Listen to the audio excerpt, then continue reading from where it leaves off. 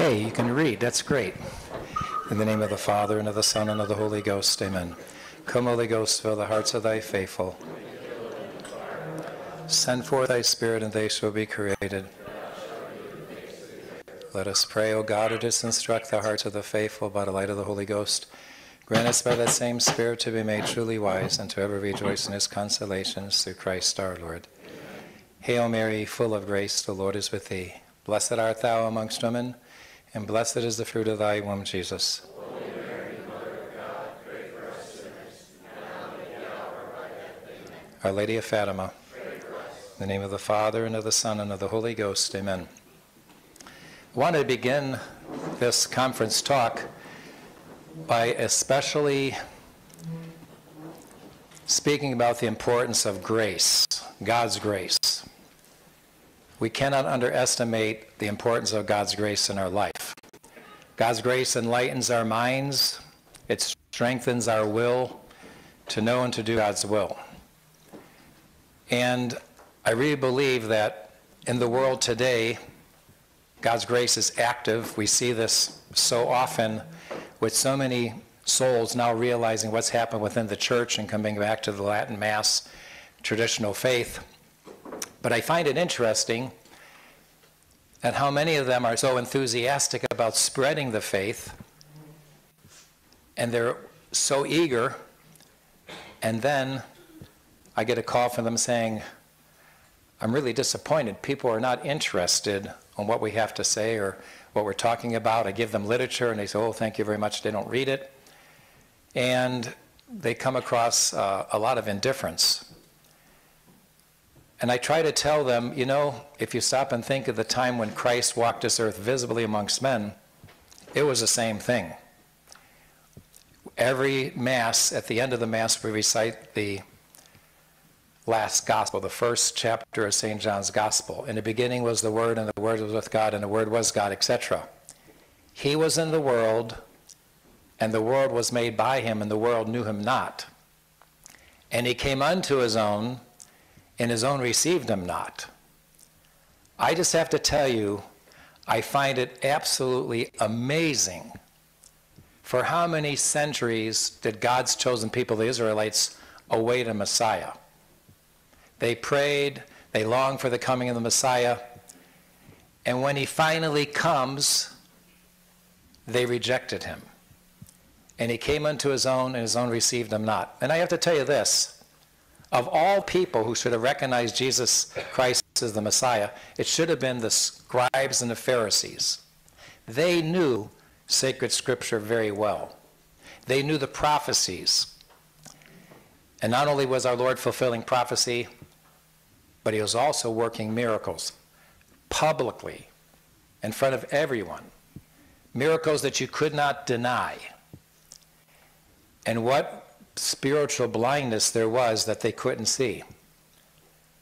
Now I think we, in the year 2023, can see that same spiritual blindness. It's interesting how the church, the mystical body of Christ, parallels the life of Christ. And just like in the time of our Lord, his most bitter enemies were the very ones who should have recognized him as the Messiah, the Pharisees, the scribes, the high priest. So in our own time, the church, the Catholic Church, the mystical body of Christ, we are opposed more than anyone else in the world by the modern hierarchy. You can be a Protestant, you can be a non-Christian, whether it be a Hindu, Buddhist, Muslim, anything, and you're a separated brother. You're a part of the people of God, as they say. But don't you dare be a traditional Catholic. And I always have to, I don't laugh, I smile when people don't realize this and they experience it for the first time. We had a friend and parishioner around the Columbus area, Columbus, Nebraska, and he passed away. So we're going to have the rosary, and the next day have the funeral and the burial. After the rosary, his name was Spichka. Remember the Spichkas? Maybe you heard the name. He knew your folks.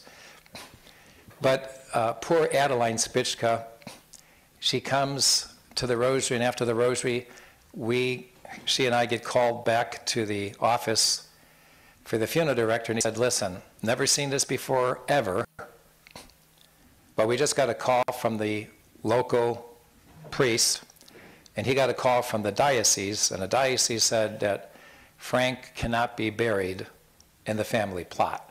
Now, they've had this plot for years. The man, Frank Spitzka, was probably close to 90 years old. Long and short of it is, they said, you have to have him buried outside the cemetery in another place where the non-Catholics or unbaptized are. And the funeral director told me, he said, this is so much nonsense, because I know we have buried non-Catholics in the cemetery before. So this is just, he said, I don't understand. I says, no, I understand exactly. I said, if you're not a Catholic, you would understand, but we represent the Catholic faith the way it used to be practiced and believed, and they don't anymore. And everyone's okay except for if you're a traditional Catholic. So Adeline was like, what do I do, Bishop? And, I'm not sure. And I said, listen, if you were younger, I'd tell you sue them. But, you want to get this over. You just want to have closure. So I just remember we went to the cemetery, and they had already dug the grave where it was supposed to be with the other relatives. And they had these big fellas like this standing like, come on and try to bury him here. And we just drove by and we buried them, and I said, Addie, don't even worry about it. Just let's let it go. Not important in a sense that, he got the Latin Mass, he got a Catholic burial, he was spiritually prepared. What can you ask for more? It's not going to matter, because at the end of the world, he's going to rise again, and he won't need that place anyway. We had recently another situation, just as an example.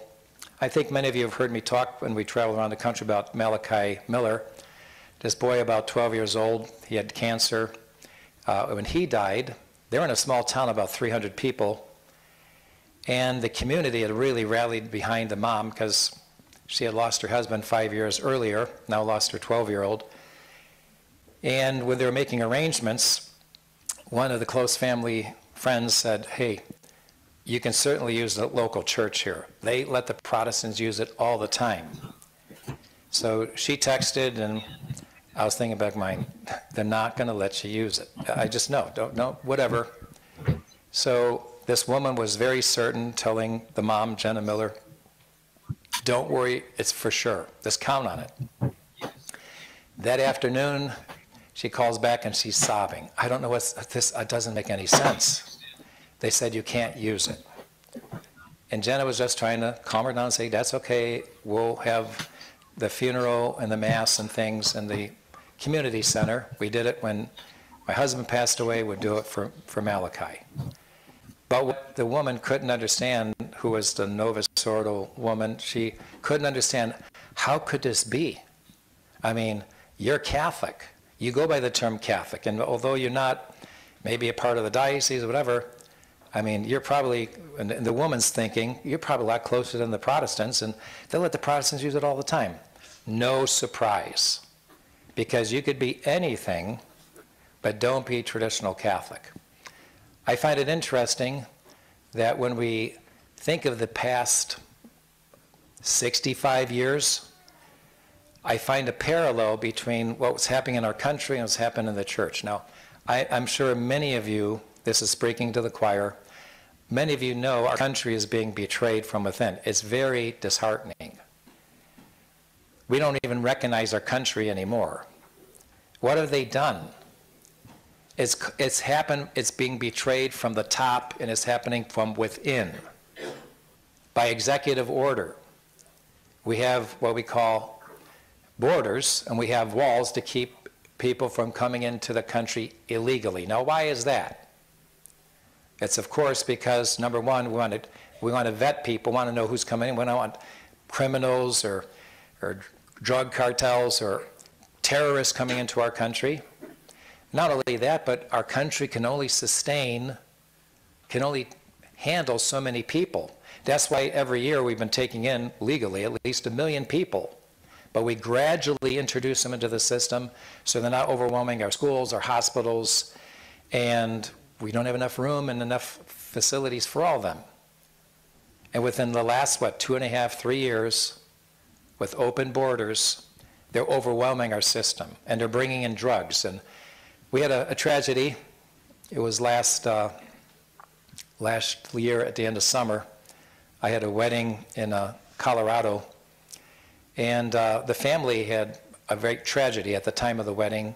They had a handicapped daughter, and she was, subject to seizures, and when she was sleeping, she had a seizure and she suffocated. And the mother was dealing with, the loss of her child. It was so unexpected.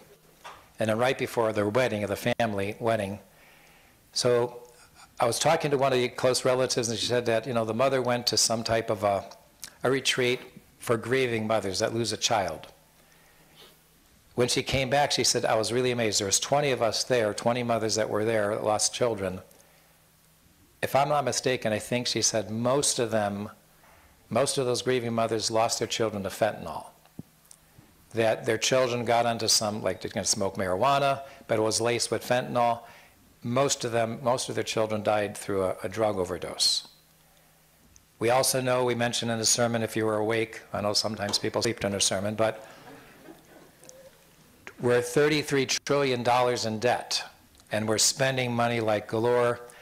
The devaluation of the dollar. I have to laugh when I'm having class with our high school, talking about what things cost when I was a kid. So you can kind of date this, but I remember when gasoline was 29 cents a gallon. How many remember that earlier than me?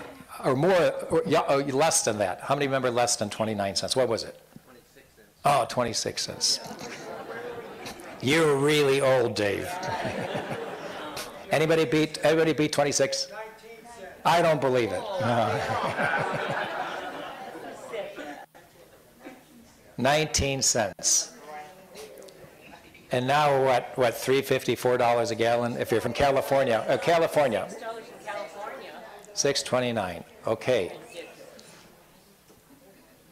But also, to me, the more tragic situation is the destruction of our youth.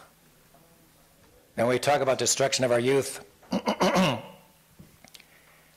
our kids, our youth are being brainwashed through social media, the internet, entertainment, in their own public schools. A lot of the public schools have been basically taken over, not saying everywhere and everyone. You want to be careful that you make a universal statement, but many of the schools have been taken over. Kids are being taught to question their own gender. Oh, are you sure you're this? Are you sure you're that? And we'll help you, but we won't tell your parents. What an undermining of parental authority. We have a woman in our parish. She's a substitute teacher. She's actually a refugee from communist Cuba. And she said, Bishop, you're not going to believe it. I go to substitute for high school classes, and they have posters of known communists that they're holding up as these great social reformers. What an absolute positive lie. So, we can go on and on and on what's going on in our country. It makes us sick. But we have to realize that what's happening in our country now, the same thing has happened within the church. I grew up in the 60s, and I just remember the changes. They were so one after the other and so subtle. Very confusing times. What is going on? Just like our country's being betrayed from the top, from within, the Masons, they knew to destroy the Catholic Church, they'd have to infiltrate from within. And that's the reason why there's absolutely positively no doubt in my mind, and there shouldn't be any doubt in your mind, that the modern hierarchy, they no longer represent the Catholic hierarchy. They can't. And there's a saying, keep it simple, stupid. I like to do that, and just to show you very briefly, when Christ spoke to his apostles before he ascended into heaven, he said to them, Matthew 28:19, go teach all nations, teaching them to observe everything I've commanded you, and I am with you all days, even to the consummation of the world.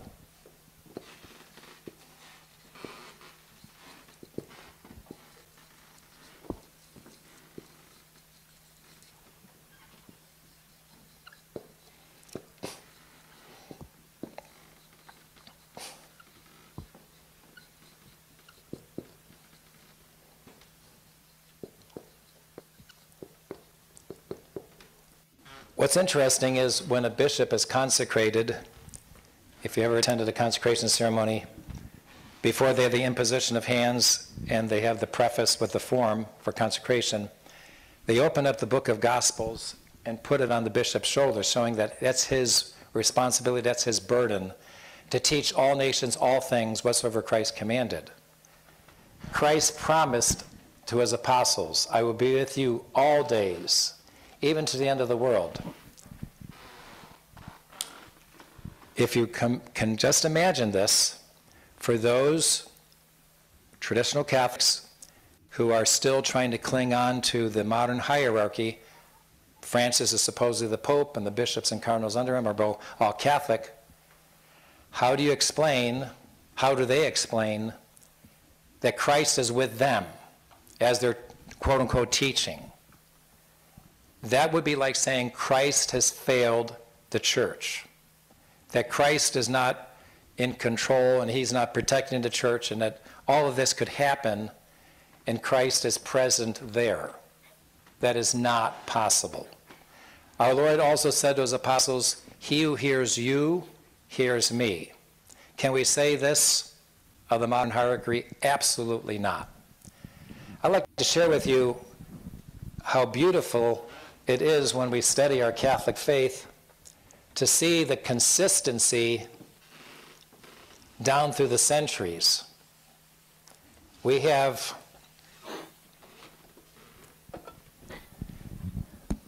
there's a book called The Sources of Catholic Dogma. We've spoken about this in the past. It's in this bookstore for sale, and it has the major teachings of the church from the popes. It starts off with Pope St. Clement the First in 90 AD, all the way to Pope Pius XII. Plus it has the 20 ecumenical councils of the church. It is an excellent source for knowing what the Catholic Church has taught. What's amazing, if I were to read maybe Pope Clement I or another pope here, another pope there might be hundreds of years between them. And the amazing thing is, it sounds like the same person wrote it.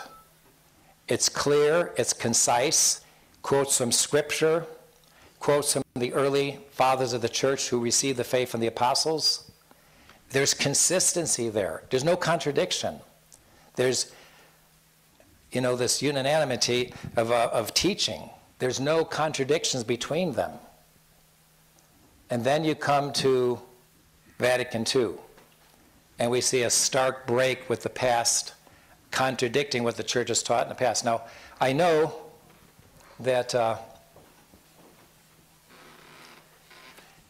times are difficult, but it's not like God has not helped us in these times. Before Vatican II, we had some very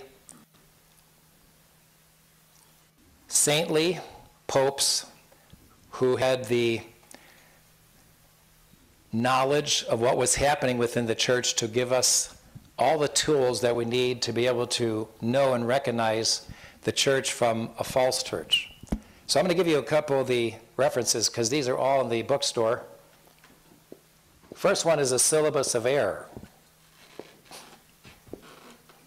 This was written by Pope Pius IX.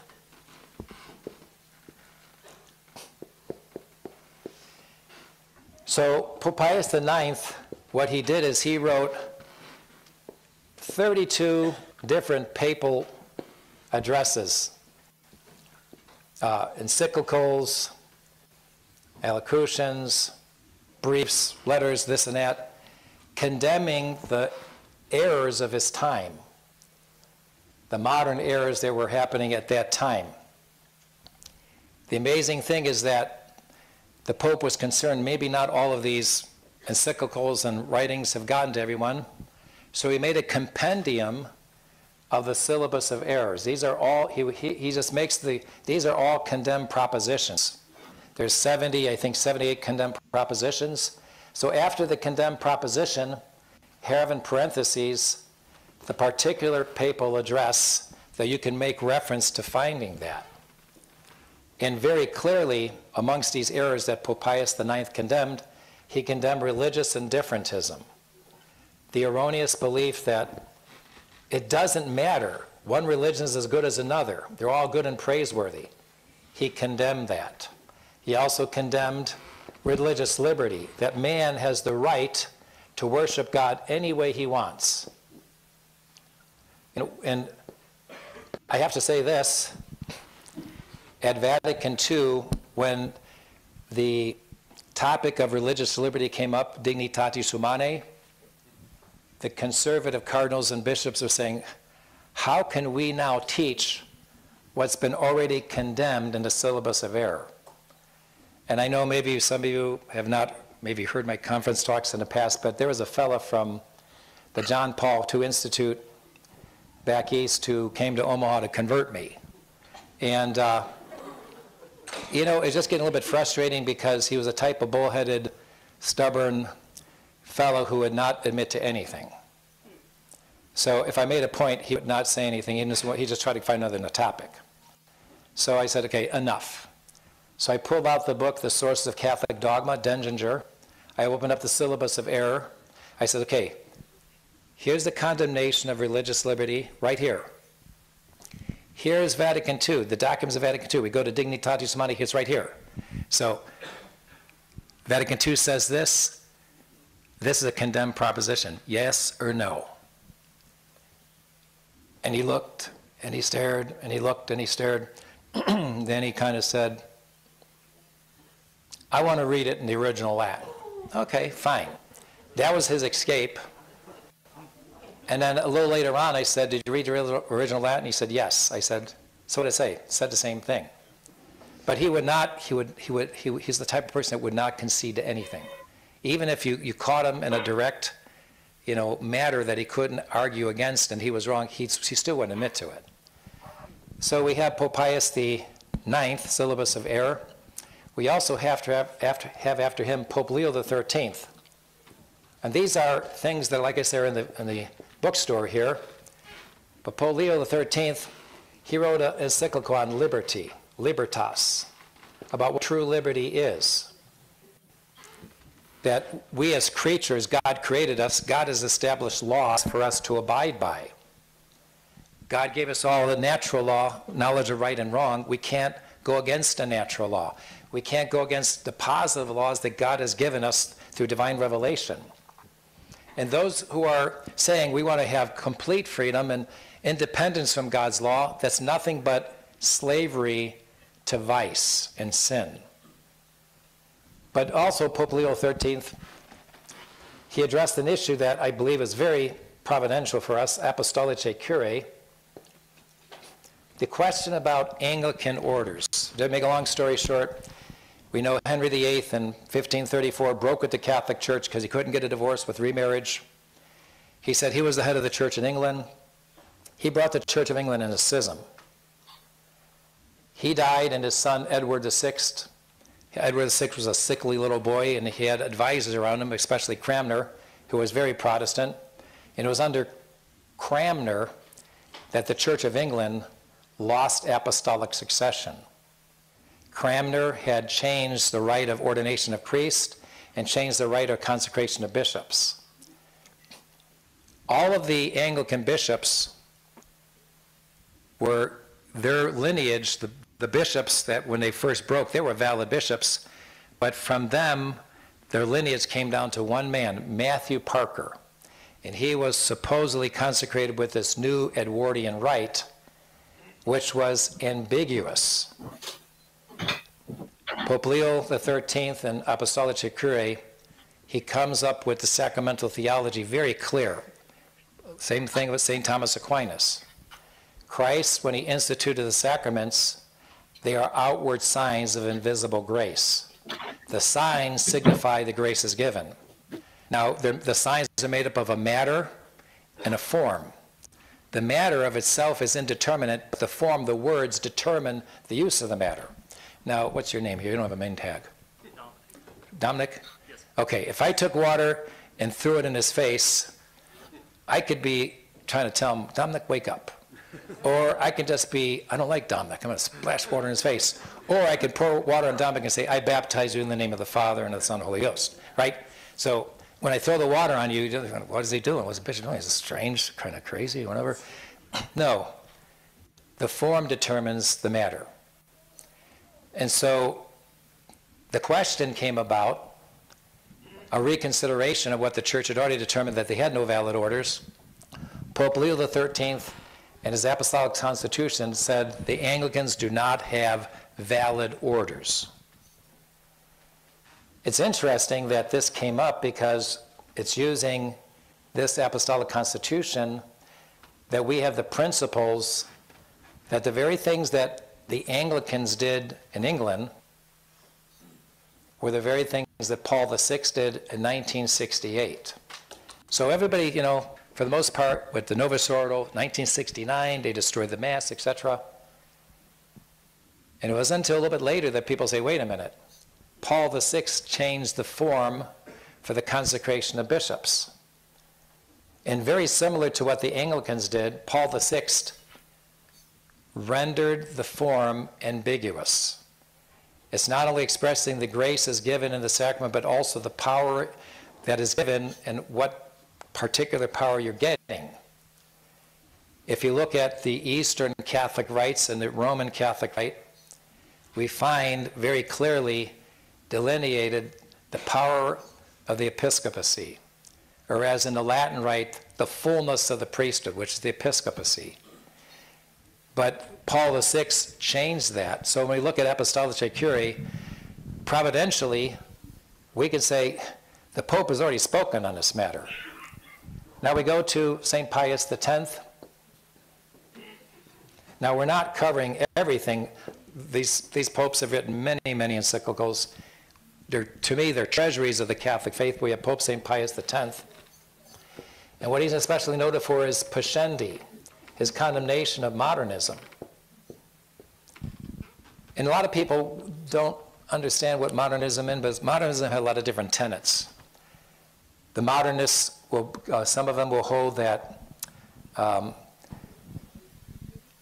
it's kind of agnosticism. We can't know God, or a watering down of what we believe as Catholics, that, you know, the miracles and prophecies, the surest signs of the divine origin of Christianity, we don't know if those things really happened. And the idea that dogmas changed with the times, that what we believed in the first, second, and third century, now in the more modern times, those teachings could have changed or evolved or mutated to something else, called dogmatic relativism. Pope St. Pius X condemned that. With regard to sacred scripture, the modernists question things that are clearly taught by divine revelation in scripture. We had some modernists come here one time. I remember as a seminarian, and we were talking about so many different things, and I was just amazed. So I mentioned about Adam and Eve, and they laughed. You believe in Adam and Eve? Oh, we know better now. It wasn't one man and one woman. They were tribes. Of course they were tribes. And you know, they expounded as if they were there and they saw it.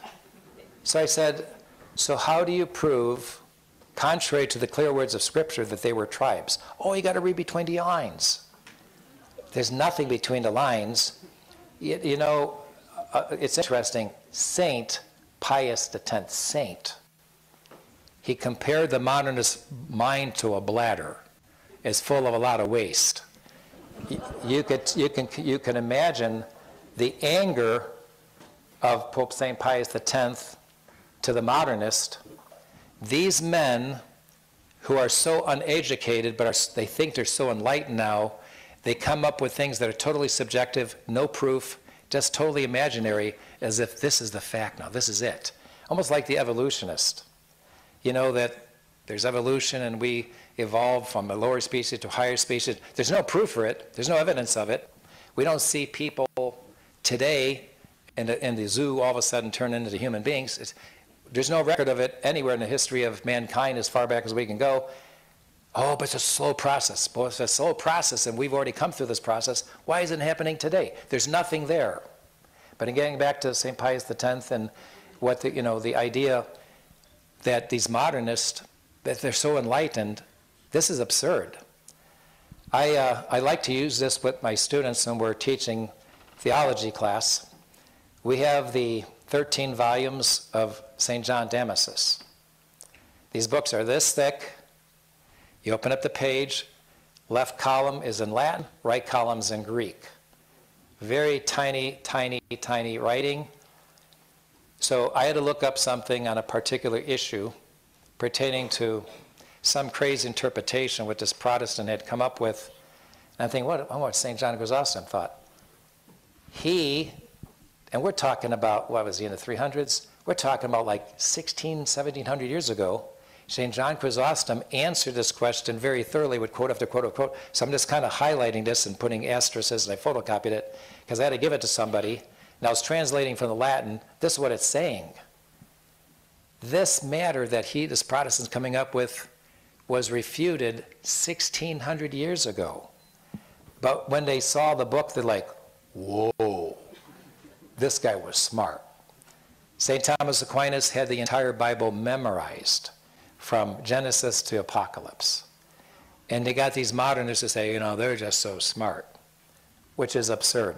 Now, after St. Pius X, we're going to write up here, we're kind of running out of space here, we have Pope Pius XI. Now, he wrote many great things, but one of the wonderful things is Mortalium Animos. Mortalium Animos, he's actually explicitly condemning false ecumenism. He talks about true ecumenism and false ecumenism. True ecumenism is where the Catholic Church seeks to convert the world to Christ. Go teach all nations, baptizing them, converting everyone to Christ. And he identifies false ecumenism, the idea that we need to recognize everyone. All religions are more or less good and praiseworthy. We all need to just get together and share the quote-unquote truth all together. Now, I don't want to get too far ahead of myself, but I wanted to share one thing with you, what's on my mind, because I got a lot of things to say, and I forget very easily. But wanted to share with you one thing here.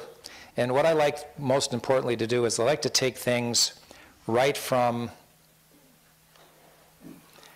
secular source, so that, or Vatican II sources, right from the direct source, so that people say, oh, you made that up, or where'd you come up with that?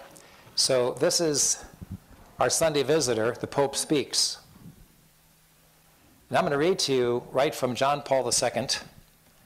This is September 9th, 1998, and this was published in 1999. In Nostra Aetate, the Declaration of the Relation of the Church to Non-Christian Religions, the Second Vatican Council teaches that the Catholic Church rejects nothing that is true and holy in these religions. What religions are they talking about? They mention by name the Hindus, the Buddhists, the Muslims, continuing from his thing here, quoting from Vatican II. She has a high regard for the manner of life and conduct, the precepts and doctrines which, although differing in many ways from her own teaching, nevertheless often reflect a ray of that truth that enlightens all men. He goes on and says, it must be kept in mind that every quest of the human spirit for truth and goodness, and in last analysis for God, is inspired by the Holy Spirit. The various religions arose precisely from this primordial human openness to God. At their origins, we find often their founders who, with the help of God's Spirit, achieved the deep religious experience handed down to others. This experience took the form of doctrines, rites, and precepts of the various religions. What is he saying? The Holy Spirit assisted the founders of the religions of the world. He says we experience this especially at Assisi, the World Day of Peace, Prayer for Peace, in October 27, 1986. He assembled all the religions of the world to pray to their false gods for world peace. He writes, the Holy Spirit is not only present in other religions, the Holy Spirit's presence and activity affect not only individuals, but also society, history, peoples, cultures, and religions. So what is amazing is When Pope Pius XI in Mortali Manimos condemned false communism, he used the term abandoning the religion revealed by God, apostasy. This, of all the encyclicals, I mean, they're all great. Syllabus of Error is great. Apostasia Curae, Pascendi. But this especially hits at the heart of the errors of Vatican II, false ecumenism. Pope Pius XI says, God is revealed through Christ, the one true religion. And man has an obligation to recognize that one true religion and do it God's way, not to make up his own religion, etc. I remember there was a radio program where these priests would answer on the radio, Rumble and Cardi. How many have heard of them? They got their booklets and stuff like that. Yeah, it's interesting. Well, there's a debate that went on back and forth between a Protestant minister and one of these priests. And the priest, after they're getting nowhere, he said, wait a minute, just listen. He said, you worship God the way you want, and I'll worship God the way he wants. Okay, we'll get that straight. I'm going to do it God's way, you could do it your way, okay? That's what we're basically saying. No, if God is revealed, and he has, through Christ, how he's to be worshipped in the faith and all, it's not for man to try to say, well, I'm not going to do that, I'm going to do it my way. I'm not going to worship God the way he wants. I'm going to worship God, and I'm going to make up my own God. This is all condemned by Pope Pius XI, Mortali Manimos. These are all sold at the bookstore. And if you use my name, you get a discount. No, I'm just teasing. Sister's saying, Okay, so we also have Pope Pius XII.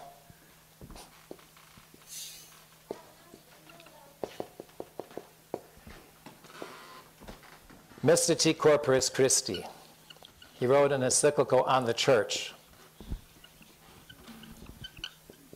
And the beautiful thing is that he said, the Catholic Church is the one true Church of Christ. Vatican II actually changed that.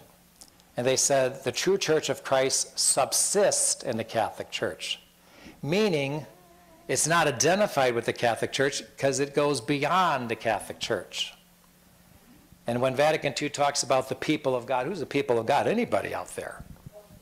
So Corpus Christi, Mysticiti Corpus Christi, excellent encyclical. Also his one on the liturgy, Mediator Dei.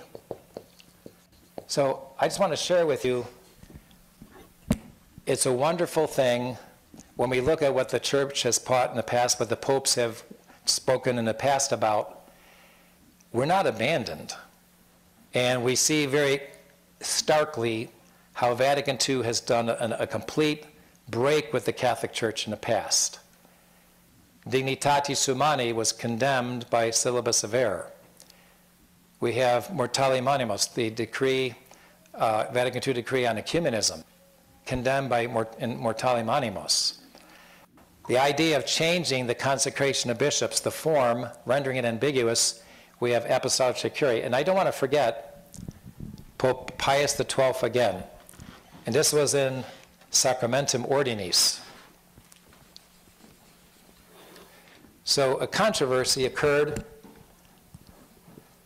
amongst theologians at the time of Pope Pius XII, and that was with regard to the matter and the form for ordination of deacons, priests, and bishops. What's the matter, what's the form? And the whole issue began with the Council of Florence mentioned as the matter being the Traditio Instrumentorum, the handing over the instruments, that for the priesthood, the bishop will have a chalice with water and a little bit of wine and on the paten the host, and he'll hand it to the ordinandi, and they touch it, and he says, receive the power to offer the sacrifice of the Mass for the living and the dead, etc. So it's interesting, in the Latin rite, this is found, this ceremony is found, but not in the Eastern Catholic rites. Both rites have the imposition of hands and the form, the words. And so the question came up about to Pope Pius XII was either the Eastern rites do not have valid orders, or the Council of Florence has erred in this matter. Pope Pius XII very wonderfully explained the Catholic Church has always recognized the validity of the Greek Catholic rites. And even though they don't have the handing over the instruments, he said, even according to the mind of the Council of Florence, this is not required for validity because the Catholic Church at the Council of Florence knew they did not have this ceremony. But he says if it was ever required as an additional aspect for validity, what the Church has instituted, the Church can also abrogate. And so Pope Pius XII said, from now on, this ceremony is to be still observed, but the matter is the imposition of hands and the form, and he gave exactly the forms for the diaconate, the priesthood, and the episcopacy, the exact forms. So here comes Paul VI, like 20 years later, and changes the form for the consecration of bishops. Paul VI comes along when the Novus Ordo first came out, and he changed the words of consecration from the for many, pro multis, to for all men. Now we know after so many years when so many of the older priests died out, and a lot of these younger priests were not validly ordained, Benedict said, oh, we're going to go back to the original for the many, but they accomplished what they wanted to destroy the means of grace. So I like to, having read or written these things down, I'd like to just kind of identify very quickly what were the spiritual cancers that the modernists, the Masons, injected into the church to try to destroy the church from within. As you know, with cancer, you don't need a lot, just a few cells, and once it starts to spread, it does its destructive work. So if people were to ask you, what are the issues now? What is the issue? So with regard to the Vatican II, modern church, big issue is religious indifferentism. And then Nostra Aetate, when they said the Catholic Church looks with esteem upon the Muslims. The Muslims don't believe in the divinity of Christ. They deny the Trinity. The church has never looked with esteem on them. The church praised in the Hindus, where they worship false gods. And the idea that we should acknowledge, preserve, and promote the good in these other religions, what good is there in worshiping a false god? This is against the first commandment of God. So religious indifferentism, number one. False ecumenism, that we should all get together and worship together and all just get along. These are the main aspects of the cancer that's been injected within the church. Religious indifferentism, false ecumenism, and also religious liberty. Man has the right to worship God any way he wants. And this Dignitatis Humanae said, even if a man goes against his conscience, even if he doesn't seek the truth, even if he seeks error, he has the right to proselytize and spread his errors and all that. Now, as we know, we've just mentioned that these things are not only against the first commandment, but we also have, it goes even further now with Francis. I'm sure many of this is old hat we talked about last year. Francis gave an apostolic exhortation called Amoris Laetitia. And in this, he talks about how those who are living in adultery can be given Holy Communion. I mean, blatantly against the sixth commandment. Francis has said, who am I to judge about these, homosexual unions, and, we got to treat them with charity and pastoral kindness and all this other stuff. No, sin is sin. If you love the sinner, you want him to convert and not go to hell and die in their sin. So we have clearly against the sixth commandment. Because when you say that adulterers can go to Holy Communion, you're basically authorizing sacrilege. And all a part of this, too, we have the new Code of Canon Law promulgated by John Paul II in 1983, is Canon 844, authorizing that you can give communion to non-Catholics, to Protestants, and to schismatics, authorizing sacrilege. The traditional code of 1917 said it's forbidden to administer the sacraments to heretics and schismatics, even if they ask in good faith. They have to first abjure their error and come back to the church. That's Canon 731. So we have black and white contradiction. This Vatican II modern church, Christ is not with this church. The Holy Ghost is not present. Otherwise, we'd have to say the Holy Ghost has failed the church. Christ has failed the church, which is blasphemy. What we're witnessing today is nothing other than the apostasy spoken of by St. Paul to his letter to the Thessalonians, 2 Thessalonians. Now what's interesting about the 2 Thessalonians, I know we're doing this very quickly, is that he talks about the mystery of iniquity is already at work, provided only that he who at present restrains does restrain till he's gotten out of the way, then the wicked one will be revealed. Who is the one down through the centuries, even to St. Paul's time, who is restraining the mystery of iniquity? It's the Pope, the vicar of Christ, the rock upon which Christ founded his church, until he's gotten out of the way. What the Masons said they were going to do, they did. They're going to destroy the church from within. They're going to infiltrate within. They're going to get their own man on the throne of Peter, and they're going to destroy people's faith. So we were mentioning before, isn't it sad what's going on in our country? But it's even more tragic to know what's going on, what has gone on, and what is going on to destroy the church. I can't get away from, I'm very happy. Actually, you know, when you get something really good, you laminate it. You don't want to keep it for a long time. You don't want to give it away. But I like to use this for recent converts. So this is Time Magazine, December 12, 1969. We've talked about this before, but this would be really good just if you have any relatives are saying, well, what is going on in the church? This tells you. Liberating the Greg.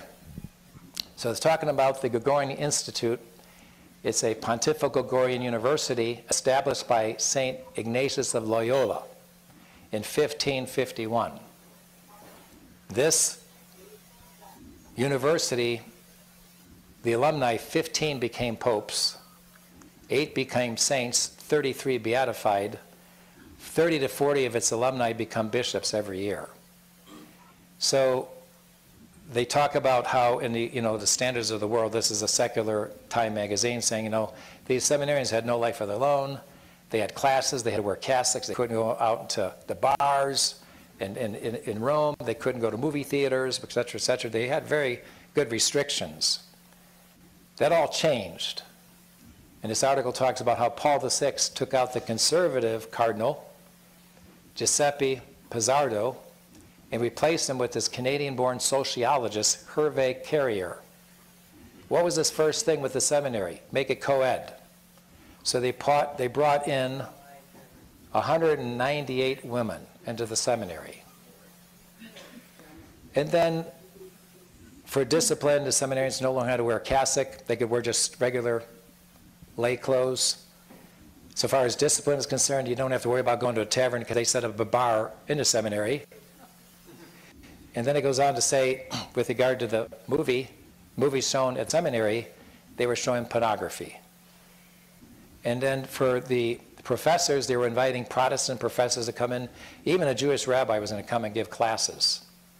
I mean, this is blatantly undermining and destroying what used to be once a Catholic seminary, Jesuit seminary.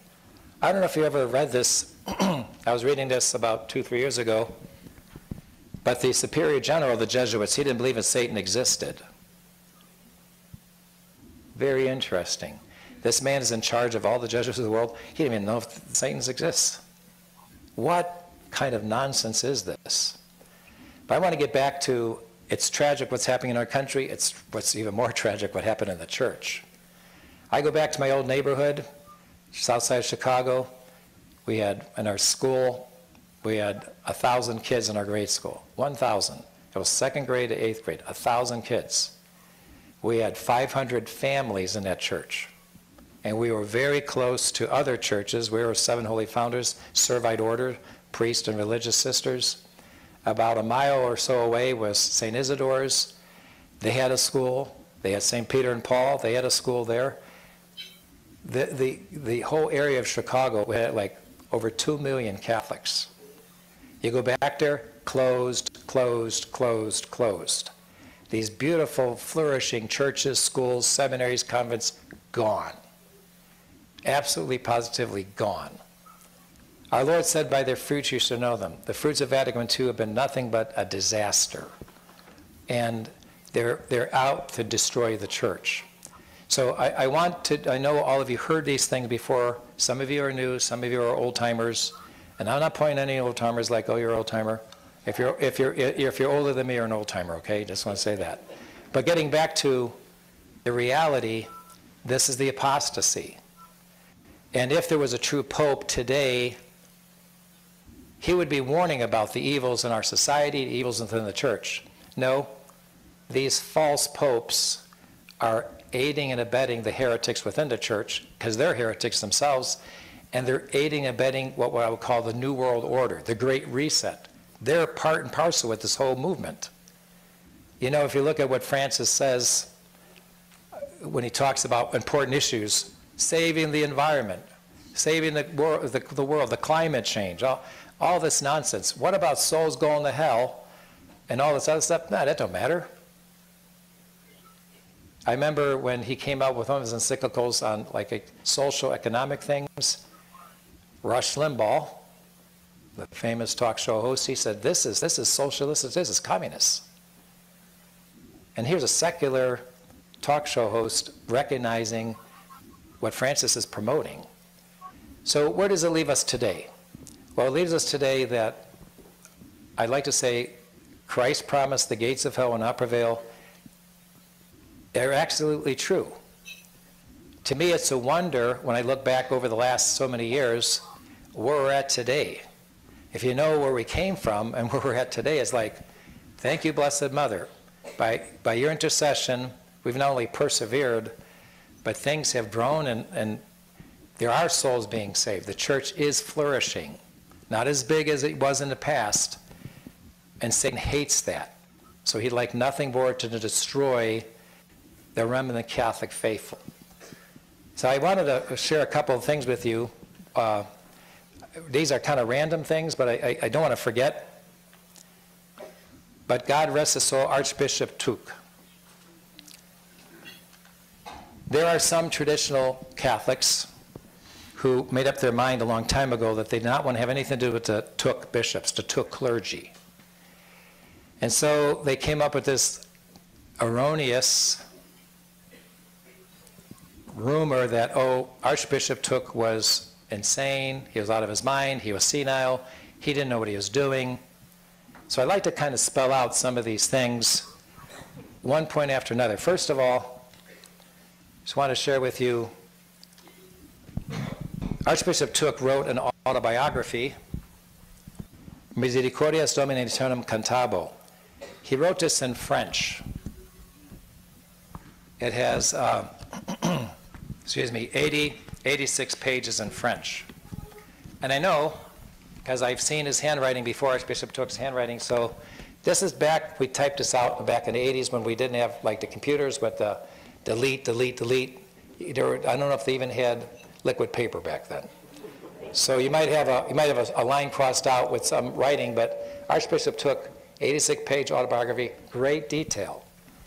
Interestingly, too, Archbishop Tuke, after he had consecrated Bishop Gerard de Laurier, Bishop Zaborum, Bishop Carmona, and these men were nobody's fool. They were well-instructed, well-established, older Catholic clergy who knew the faith. Bishop Carmona told me personally, this in 1987, I flew down to Mexico because of some of the rumors were hitting back in the 80s that Archbishop Tuke used the new rite, or he didn't do this or do that. Bishop Carmona told me, I don't know who these people are saying this, but he says, I happened to be there, I got consecrated. I had the pontifical right in my hand. He followed exactly according to what was in the pontifical. After the pontifical, after the consecration and following the pontifical and consecrating his bishops, a year later, Archbishop Took made a declaration. So there's a picture in this booklet here of him actually. You saw we had a pontifical mass upstairs. Do you think somebody senile could do that? I hope you don't think I'm senile, okay?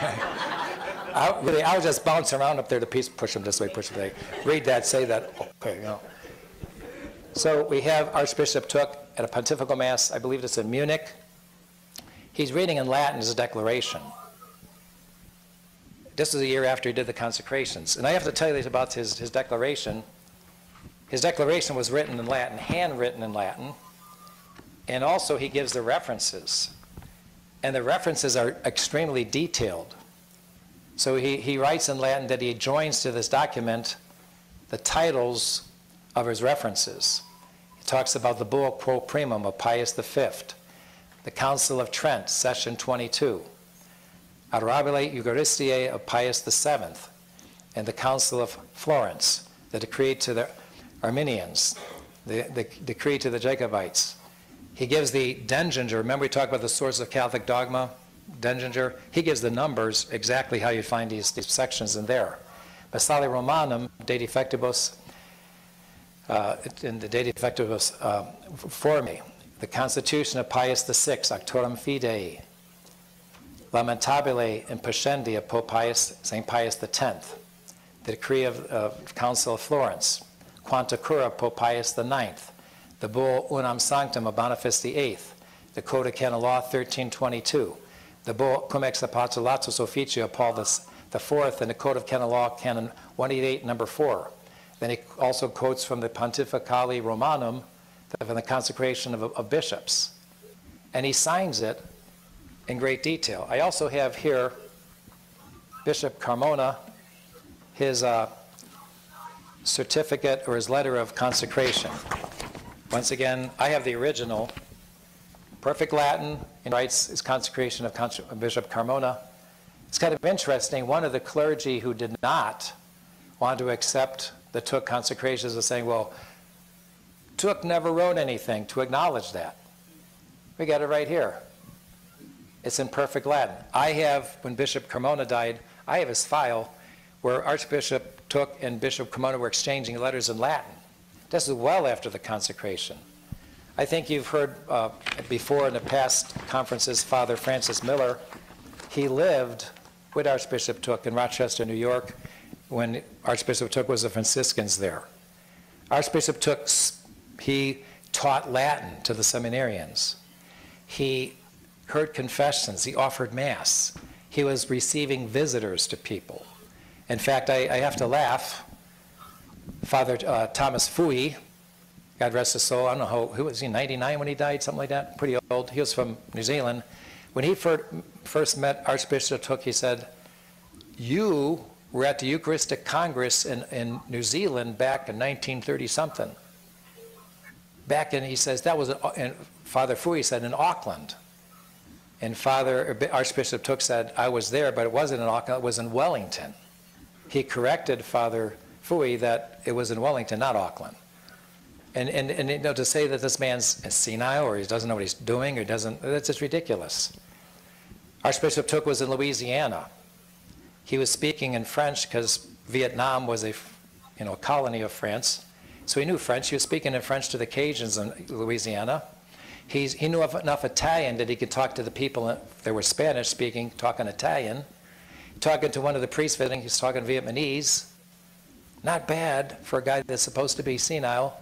It's totally a fraud. It's a complete and absolute lie that he was senile or anything else like that. But you know, people hear this rumor and they, oh, it's a matter of fact, we know he was crazy and we can't trust any of the validity of those consecrations or whatever because he was a crazy man and he was dementia and all that. A total lie. Nothing of the truth. I want to also share with you another issue, and that is with regard to, while we're at it, you know that our priests can't be everywhere and can't reach everyone, but it pertains to baptism. I know we're kind of going off into things, but these are topics that I wanted to make sure I get in before we forget. So baptism. When can you do a baptism? In an emergency. So if there is a danger of death, anyone can baptize. The important thing is, remember, you have to have simultaneity. As the water is flowing over the skin, you're saying the words, I baptize you in the name of the Father, and of the Son, and of the Holy Ghost. When it comes to an infant who does not have the use of reason, you just absolutely do it. No question. Infant in danger of baptism, baptize. And for those of you grandmas out there, if you have any of your children who are not living the faith, do not baptize them secretly. Now I'm looking for some grandmas to go, what? If anyone brings children to our priest to be baptized and they're not practicing the faith, we have to have a moral certainty that they're going to be raised in the Catholic faith. It's not to blame the kid, but we have to have that guarantee they can actually be raised in the Catholic faith before we baptize them. And so, unless there's a danger of death, don't baptize the infant. And this, what pertains to infants in danger of death, I would also say too, if somebody is mentally handicapped for the rest of their life, they'll never have the development of their mind to an adulthood, I'd baptize them, because that would be their ticket to heaven. Now, it's a little bit different when it comes to adults. Now, let's say you come across an accident, somebody's dying on the side of the road. What do? If they can communicate and talk, you can maybe say a prayer with them, of course. If they're not baptized, they have to at least believe these 4 things for an adult in an emergency. They have to believe that God exists.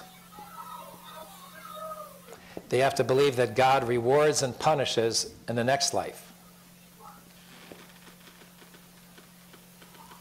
They have to believe that there are 3 divine persons in one God, the Blessed Trinity.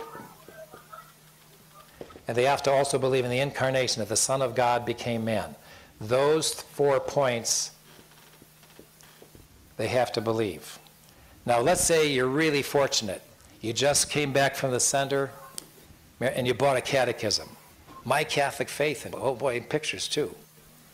And you come across an accident and you're trying to go as fast as you can. Now, hang in there, boy. We're on page 102. You know, they don't got the time. He's going to die. We need to baptize him now. So we have to finish sacramentals, or we have to finish the laws of the church, or abstinence, and they don't got time for that. They're dying, okay? So in an emergency, they have to at least believe this, and then added to this, they should make an act of contrition. They should have sorrow for their sins, because that baptism will remit their sins, but they have to be sorry for their sins. Excuse me. And if they have that, you can help them get to heaven. I got to share a quick story with you. This is pretty cool. One of our priests, Father Troff in Alabama, he was called on a sick call, and didn't know who the lady was, but this lady's in the hospital, and the hospital called, and they got Father's number, so he went down there. The lady was not baptized. He baptized her. He gave her the sacraments, etc., and she was awake. She was conscious of what was going on. Later on, she died. Father didn't hear anything from her. I'm thinking maybe about 8 months later, he gets a letter from a lawyer saying, oh, by the way, we're dealing with her estate, and she is allotting some of her estate to her church. So Father called me up and says, what do I do? Because she didn't go to this church. I will tell the lawyer that. Okay. So he calls the lawyer and says, you know, I want to be honest, she never went to this church, by the way. And the lawyer said, well, as far as we know, we don't know what church, if she even went to a church, so you are the church. So maybe 3 months ago, Father calls me up and says, you're not going to believe this. I believe what? Got a letter from the lawyer. Remember that lady that passed away, the estate? I said, yeah. First installment, $80,000. So I thought, well, that's pretty cool. So I was telling the priest at the priest meeting, you know, one of the things, this is one of the opinions out there, you know, there's a lot of different groups, traditional groups, and they do different things. And there's one particular group that said that they're not going to be going on sick calls to anyone who's part of the Novus Ordo Church. They're not going to do it because they got other things to do, and if they're not traditional Catholics, we're not going to, whatever. And my attitude is this. I would wager to say that I think most people who are part of the modern church, going to the Novus Ordo, they've been deceived. They want to be Catholic. And as priests, we have the obligation to administer the sacraments to them. And that's why we're ordained to the priesthood, to save souls. And how many of the people that are dying today, I mean, I barely remember Latin Mass, and I'll be 65 at the end of this month. People younger than me would have no remembrance of Latin Mass. But they were baptized, they want to be Catholic, and they don't know any better. We should try to reach out and be ready for helping all of them. We talked about this at our priest meeting. But this brings up another topic, and that is the topic of jurisdiction. Before I get off this topic, I wanted to say this. Getting back to baptism, there has been a little bit of a controversy about Novus Ordo baptisms. Now, have there been crazy things going on with the Novus Ordo baptism? Yes, there has been. There was a case, I believe, in Arizona where the modernist priest was saying, "We baptize you." And even the modern church recognized that was not valid. They had to go back and find out all those baptisms that he did. Or not pouring the water flowing over the head. And submerging them, not submerging the head also, just maybe the back part of the baby.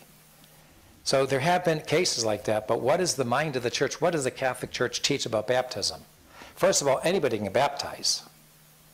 And as long as they pour the water, say the right words, and at least have the general intention of doing what Christ intended or doing what the Catholic Church intends, it's valid. Even an atheist in a hospital, at least an atheist nurse or doctor, if the woman had a baby and she says, "Please, the baby's dying, please baptize my baby," even they who have no faith could baptize that baby, as long as they have matter, form, and intention. But the controversy is that somebody has come up with the idea that it has to be 1990, from 1990 on, we should doubt all baptisms of Novus Ordos, and we have to do them all over again, at least conditionally. Our practice is, if there is a positive doubt, that's what the church teaches, then we would conditionally baptize. If there's any doubt with regard to baptism, and if there's really a doubt, we should look into it and we should baptize conditionally. But if there is no doubt, we don't just randomly say we're going to do everybody. But getting back to the issue of jurisdiction, so I wanted to briefly touch upon that because that's one of the questions, where is jurisdiction today and where did you get your jurisdiction and all this other good stuff. So, the word jurisdiction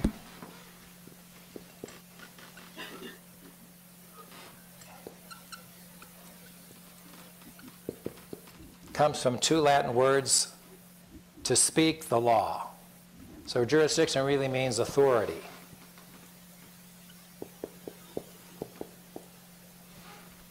It's in canon law, it's the teaching of the church that there are three types of jurisdiction. There's ordinary jurisdiction. That comes from an office. When you have a position or office in the church, you have ordinary jurisdiction attached to the office. So, to an office within the church. If you're a bishop of a diocese or a pastor of a parish,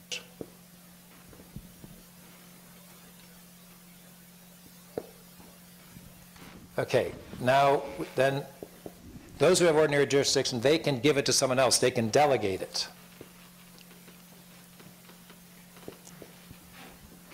Given. And then lastly, there's what we call supply jurisdiction. Supply jurisdiction is for the good of the church. It's interesting how this all came about, this concept. it's interesting how some of our laws in canon law were basically taken from Roman practice. So it is a part of Roman history that a certain Roman man, I forget his name, he escaped from being a slave, put on some good clothes, shaved his, kind of spruced himself up and started living in society like he was a free man, and he got chosen to be a judge. So he's there, judge, making all these decisions, and about a year later, someone, wait a minute, he was a slave, he escaped, he's not a free man, he's a slave. And according to Roman law, slaves could not have any position within, the Roman government. So then the question came up, what do you do about all his acts? He was acting as judge. They said for the good of the Roman government and for good of society, decisions he made are going to stand. Now, with regard to supply jurisdiction, this is a matter of moral theology and also canon law. The church makes the distinction between ministers. So you have ministers who have what's called the cure of souls, and they are like pastors, and it enumerates who they are. Then there's ministers who do not have the cure of souls.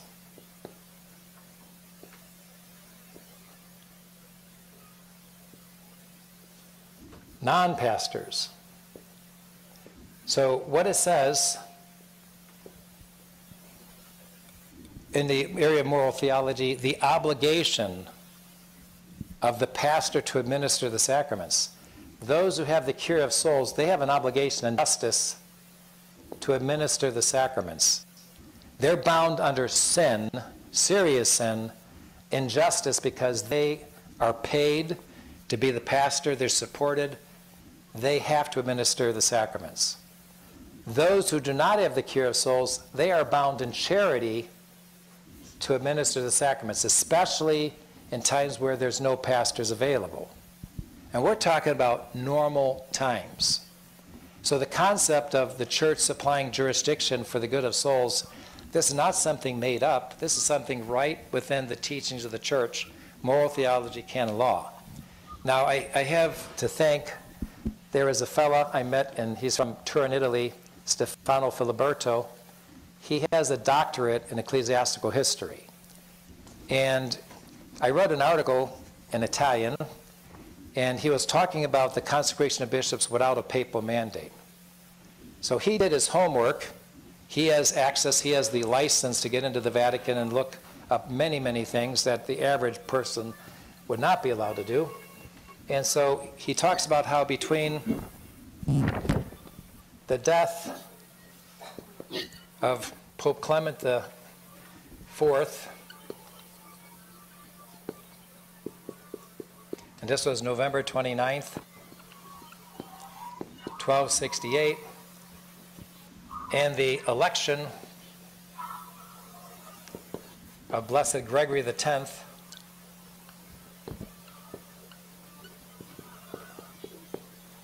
September 1st, 1271. There's almost 3 years of an interregnum where there's no pope. 21 bishops were consecrated without papal mandate. These 21 bishops were to fulfill empty dioceses. Now, there was no pope. Ordinarily, the pope issues the mandate, the command for the man to be consecrated bishop, and the jurisdiction comes from the pope. But when there is no pope, the church supplies these bishops with jurisdiction. I have another thing in this article that I wrote, and this with regard to the Great Western Schism, when there were 3 men claiming to be pope. Very lengthy article that was written in De Ecclesia Christi of this Jesuit by the name of Father Timothy Zappalena in 1946. He talks about how all jurisdiction comes from the Pope to the bishops and throughout the church. But then he poses some questions like, well, if what you're saying is true, what happened during the time of the Western Schism? There were 3 men claiming to be Pope. And there were some of the opinion that none of the 3 were Pope. We said, even if you suppose that none of them were Pope, Christ himself would have supplied jurisdiction to all 3 different groups. Because the Catholic Church must always fulfill the mission of the Church, for the salvation of souls. So this is not something invented. This is something that the church teaches. So do I consider myself having ordinary jurisdiction? No. I'm not the Bishop of Omaha, the Diocese of Archdiocese of Omaha. No. But I'm a Catholic bishop, validly consecrated, and I believe the church supplies jurisdiction just like those 21 bishops during the time of this interregnum. This is not invention. This is what the church has done in the past. In fact, if you look up different theology books, there's one by a Monsignor Charles Journet. He talks about the consecration of bishops during the vacancy of the Apostolic See and how they function, and it was all legitimate. I mean, this is not make-believe. This is actual fact, historical fact, precedent already made. I want to just share one last thing with you. I know we're getting right up to the, I'm not sure when it's supposed to end this talk, but it ends when I turn off the microphone or when they turn it off for me, or when they start turning off the lights maybe, or. But that is with regard to what I want to say, theological opinion.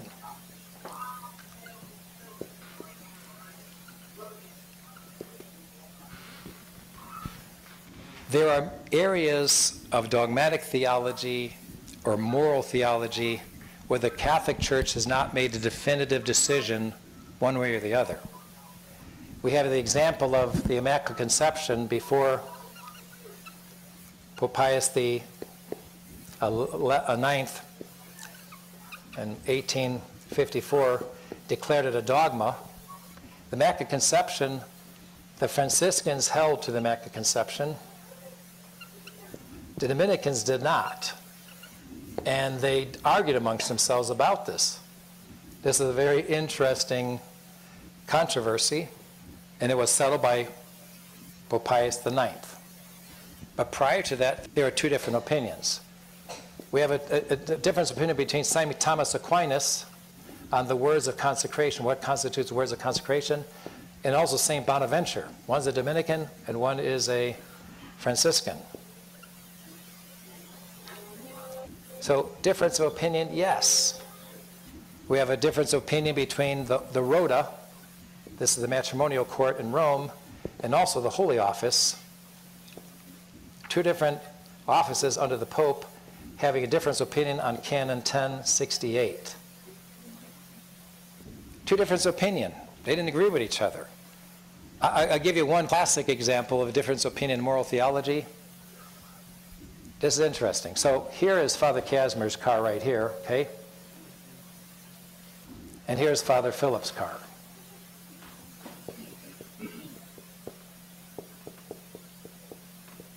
Okay, so let's say Father Philip gives a really long, boring sermon, and someone is ripping mad. I'm going to get back at Father Philip for that long, boring sermon. I don't believe he gives long sermons. I don't believe he gives boring sermons. But I'm just, as a matter of story, okay? So someone's going to get back at Father Philip, so he sneaks down in the middle of the night, goes down to the rectory down there, and unbeknownst to him, he wrecks Father Casimir's car. He wanted to wreck Father Philip's car, but he wrecked Father Casimir's car. Now, obviously, he committed a sin. He broke the seventh commandment, unjust damage to property. Now, as a matter of restitution, there are two different opinions about restitution. They're right out of moral theology. Some theologians say it doesn't matter whose car he wrecked. He wrecked somebody's car, and he has to pay it. So he has to pay or make restitution to Father Casimir. Other theologians say, no, he had no intention of damaging Father Casimir's car. He committed a sin. He had committed a sin, but he doesn't have to make restitution because he had no intention of damaging Father Casimir's car. Maybe he likes Father Casimir. He loves his sermons. He would have never damaged the car. Do you want to know something interesting about this? St. Alphonsus Liguori, doctor of the church, holds that opinion, that if there's no intention of damaging Father Casimir's car, he doesn't have to make restitution. Now, whenever I give the story, I tell the kids, Bishop's car and Father so-and-so's car. And I say, you better, I don't care what your opinion is, you better fix my car. because I'll come after you, okay? So, I mean, it gives an idea that there are differences of opinion. And the important thing in this day and age is this. If someone doesn't accept or go with your opinion, it's not the end of the world. We don't all of a sudden condemn them. Oh, don't go to their mass, don't go to their sacraments, or they didn't agree with me, and blah, blah, blah. There was a recent, this past year, maybe it was a little over a year ago, but some young fella who, he visited Mount, maybe, I don't know how many years ago, but he talked about this, he disagreed with CMRI on some points, so he said, we're not serious, and that no one should go to CMRI. And I wrote to him a public letter, because his letter was public, and I just said, I think this is preposterous. I said, you, by your own admission, recognize CMRI is the biggest traditional sedevacantist group in the world, and you're a lay person telling people don't go to their sacraments, don't go to their mass, because they're not serious? I said, that is totally, absolutely, positively irresponsible.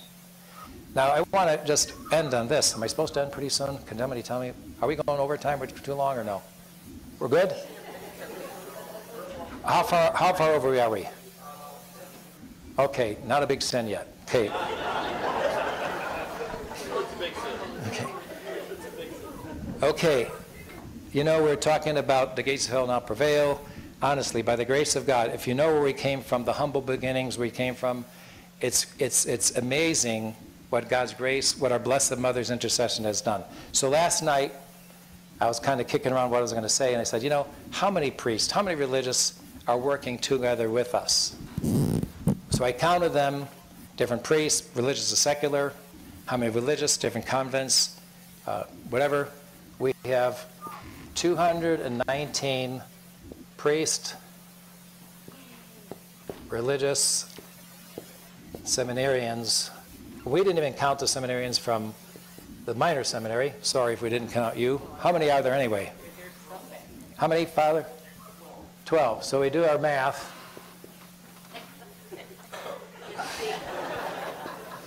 It's 231 altogether, counting the minor seminarians.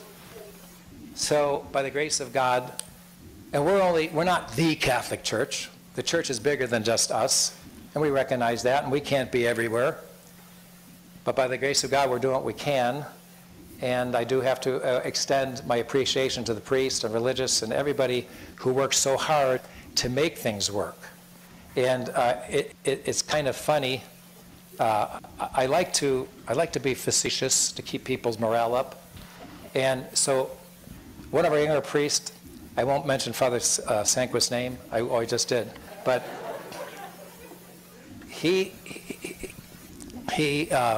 sometimes when he tries to coordinate things, I tell him, like, I'm not going to do that.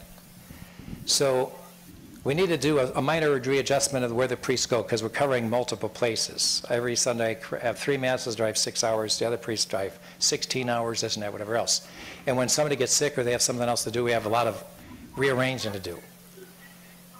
So he called up this priest, and this priest would have to drive on the Sunday. He'd have to put in like 15 hours of driving to cover this one place. I'm like, Father,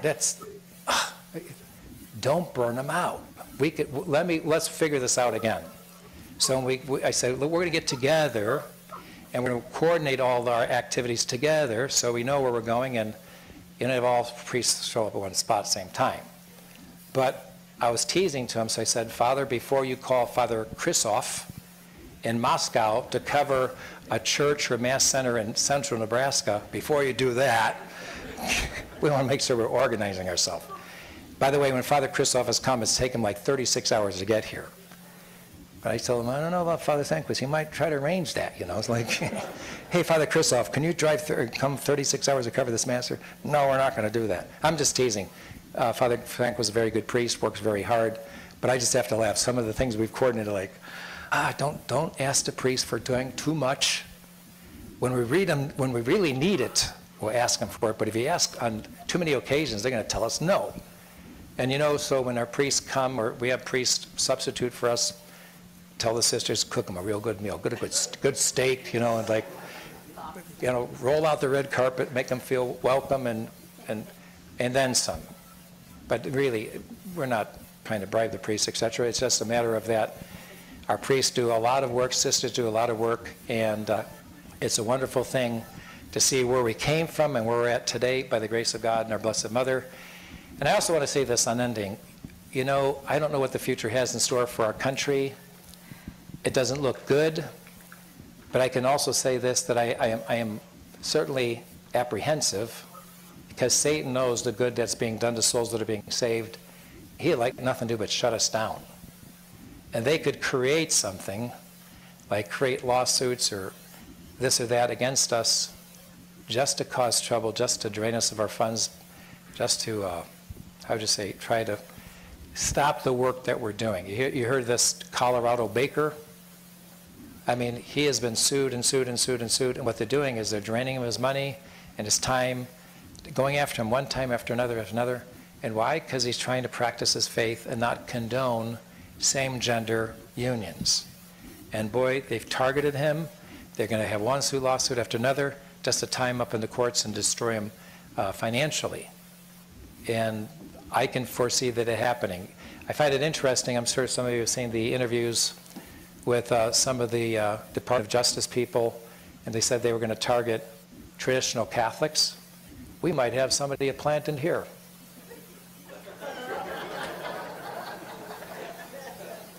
I'm not saying don't trust anybody. We have nothing to hide.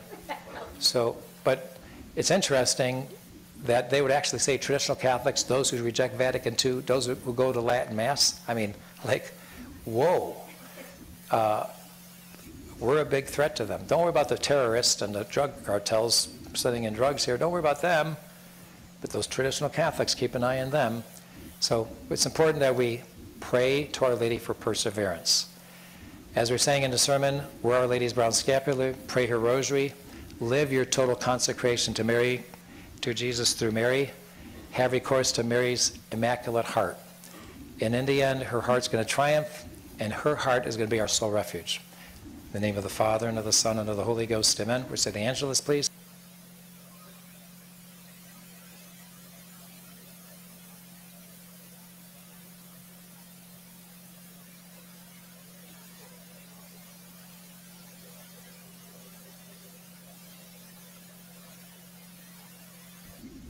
Ich hab den Job. Sie hat den Job.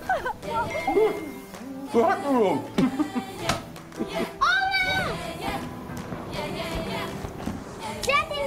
Sie hat den Job. Sie hat den Job. Finde auch du deinen Ich hab den Job auf Stepstone.